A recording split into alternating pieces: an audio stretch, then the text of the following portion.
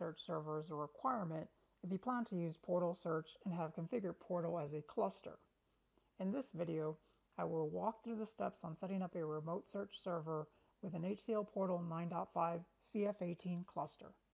As you can see, here's my Portal environment. If I inspect the search settings in the administration area, we can see I don't have any collections or search services. If I did have any collections or a service, I would delete them since I'm going to set up remote search. If I access the DMGR, you can see I have my Portal cluster. For the install of the remote search server, we will need a few items. Looking at the HCL software portal, we see the various 9.5 install packages. You will need to download the one you use to install your Portal cluster if you don't have the files already. You will also need the optional package for the remote search server, as well as the remote search update for your CF your Portal is currently running. Since I'm using CF18, I also need to get the CF18 remote search update.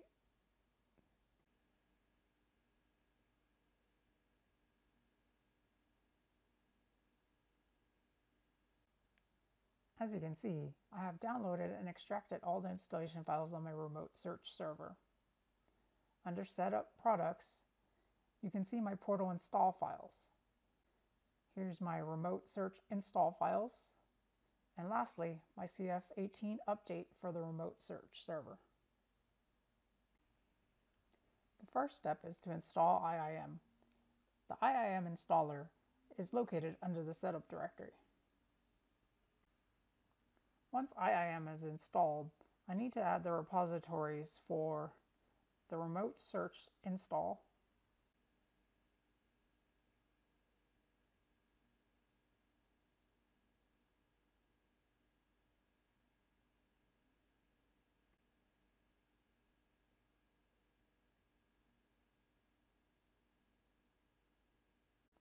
for the CF18 update of the remote search install,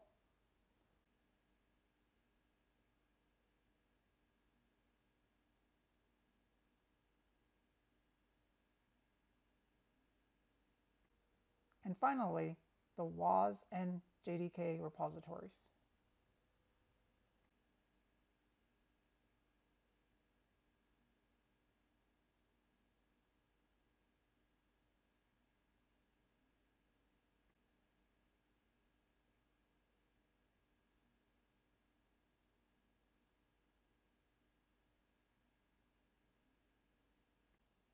Now that I've added the repositories, I'll click Install. I'll select the remote search server and WAS and JDK and continue.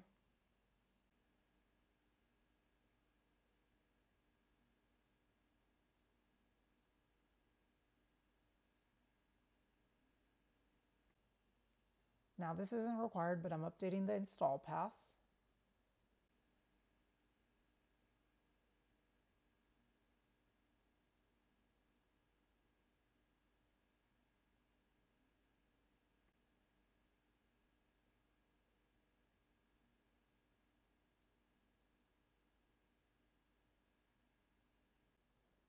And if you want document conversion service installed, you can select it here. I'll go ahead and select it. And here I'll specify an administrator and password for the remote search server.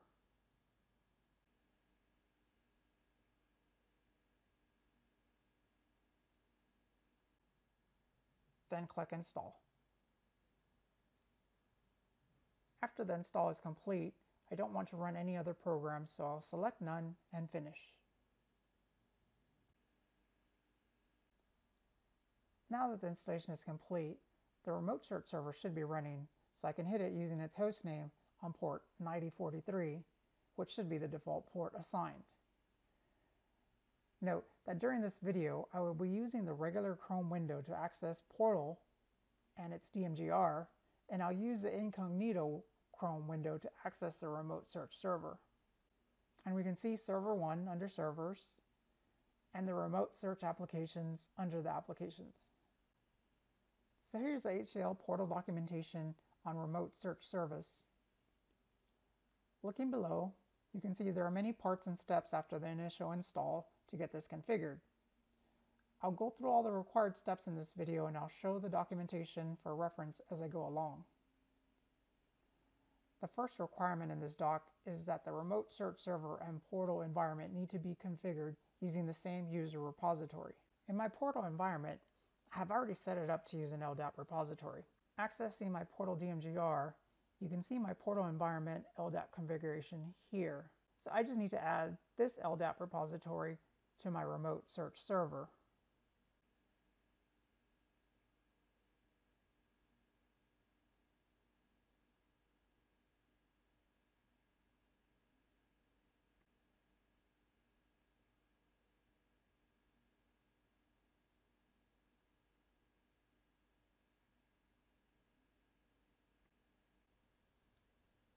Normally, the LDAP port is 389, but I have portal environment configured using the open LDAP container provided by the HCL Portal containers, so I'm using 1389.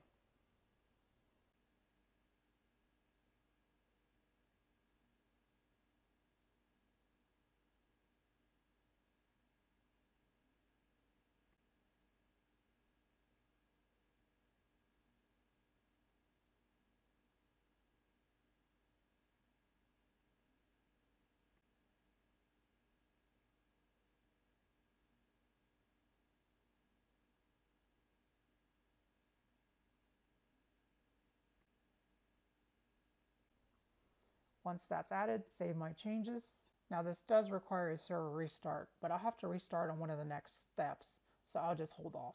Now I need to set up SSO between Portal and the remote search server. This involves exporting and importing the server keys and exchanging the server certificates. First, I'll export each key. The keys will be saved under the profile directory. For Portal, it will be saved under the DMGR profile.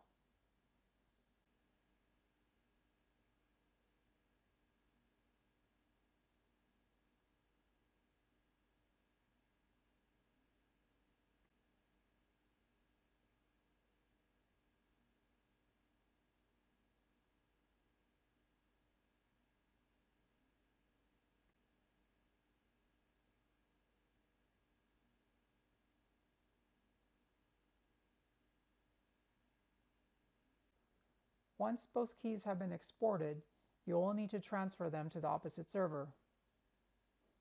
As you can see here, I created a temporary directory on each server and copied them over. So back in the WAS admin console, we need to import each key.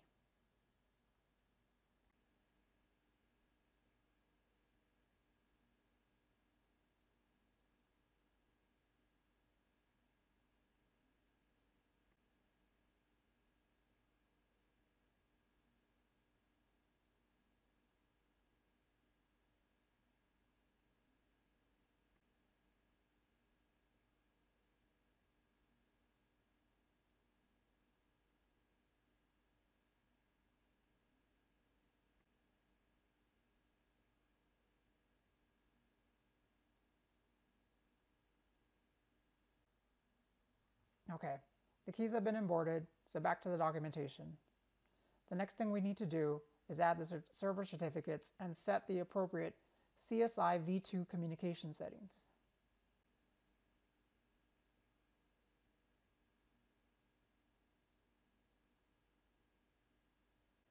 Since Portal is a cluster, we need to add the remote search server to the cell default trust store.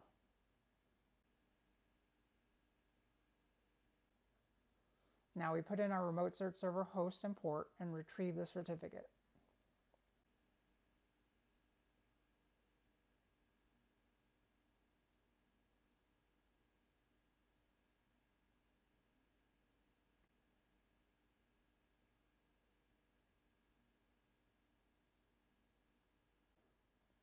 On the remote search server, we need to add the portal certificate to the no default trust store.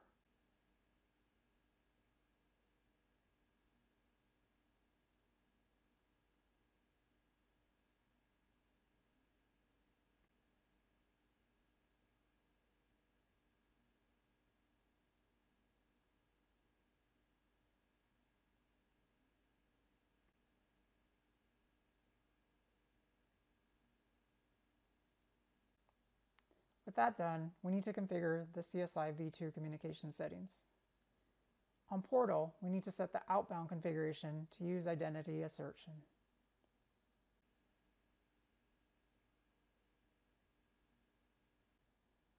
Then on the remote search server, we need to set the inbound configuration. As you can see, this is already set on my server.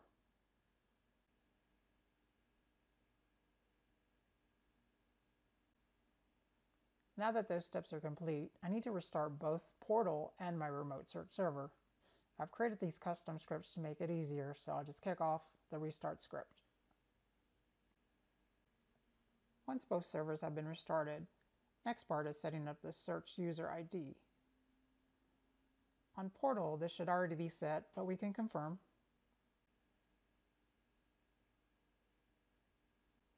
Yep, that looks correct. Now to map the search user on the remote search server.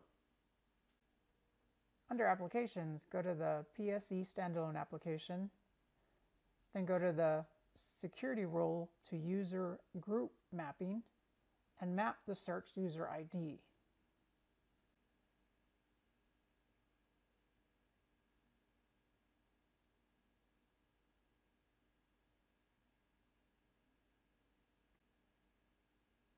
This will require a server restart, so kicking off another restart for the remote search server.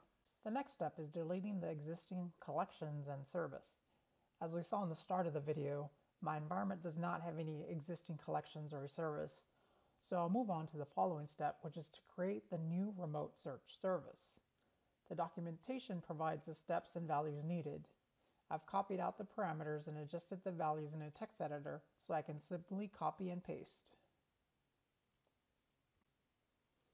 In Portal, under the search settings, I'll create a new search service. The implementation is Portal Search Service Type. Then I'll modify the values mentioned from the documentation.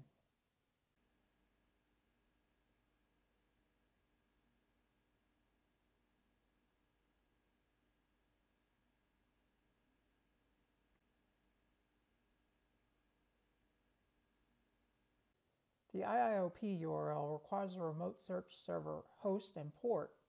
The default port should be 2809, but you can confirm the port number under the remote search server ports as seen here. The last config folder path parameter does not exist already, so I need to add it. Note, the path is for the remote search server, so I'm placing it in my remote search server's profile directory.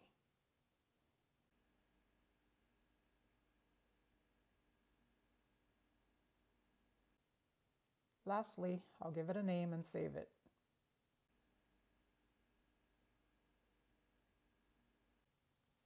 If the status shows a green check mark, then you should be good to go.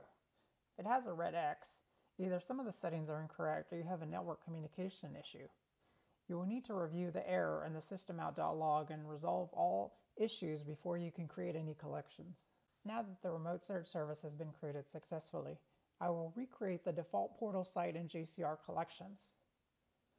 There are multiple documentation pages that discuss creating these collections as shown here.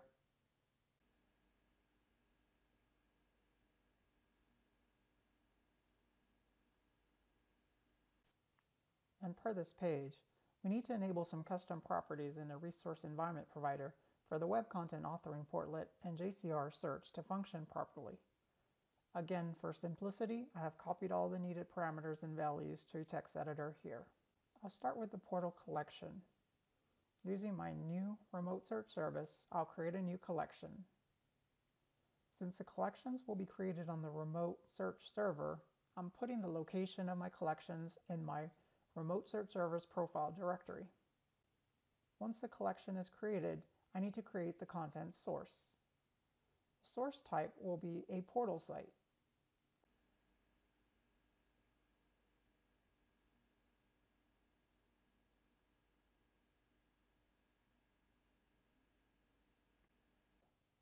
The URL needed was copied from our documentation and I've adjusted it for my portal server. Note, you can test the URL by just putting it in your browser and ensuring the correct Atom XML text is returned. Lastly, we just need to enter the search user ID and password. Don't forget to click on the Create button on the top right before creating the collection source. Once that's done, you should get an informational message that the source and collection is okay. I'll start the crawler.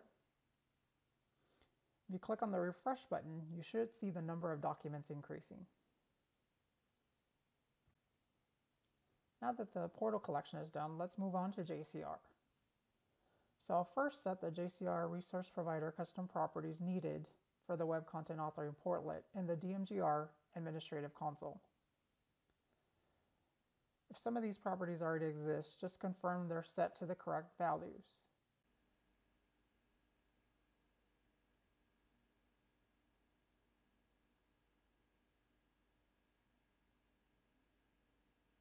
Note, the jcr.textsearch.index directory should correspond to the location of the parent directory where I created my JCR collection.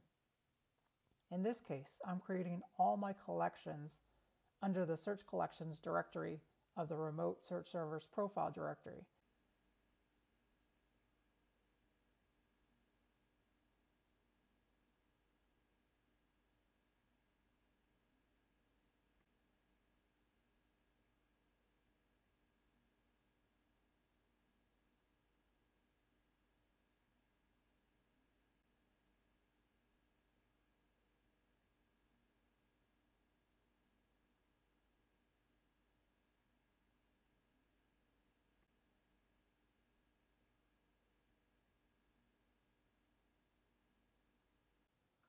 Once they're all entered, I need to perform another restart. Now the portal's back up and we have successfully set the custom properties. Let's create the JCR collection itself. Similar to before, I'll create a new collection and specify a name and location.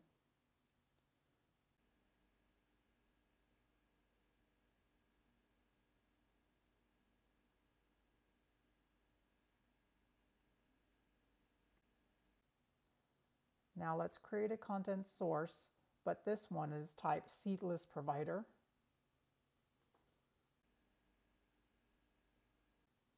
The URL, again, can be found in our documentation and can be tested on your browser to confirm it's correct.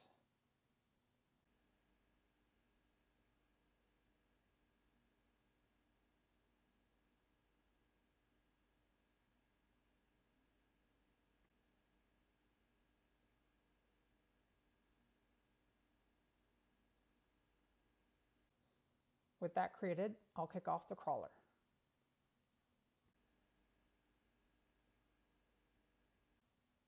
Once a crawler is complete, you'll see the status as idle if you click on refresh. Now to test if the collections are working. For JCR, we can go to the Web Content Authoring Portlet and search for a string that returns a result like sample. For the portal collection, we can access a portal page with the search bar and perform a search. With both collections working, this concludes this video on how to set up Remote Search Server with HCL Portal 9.5 CF18.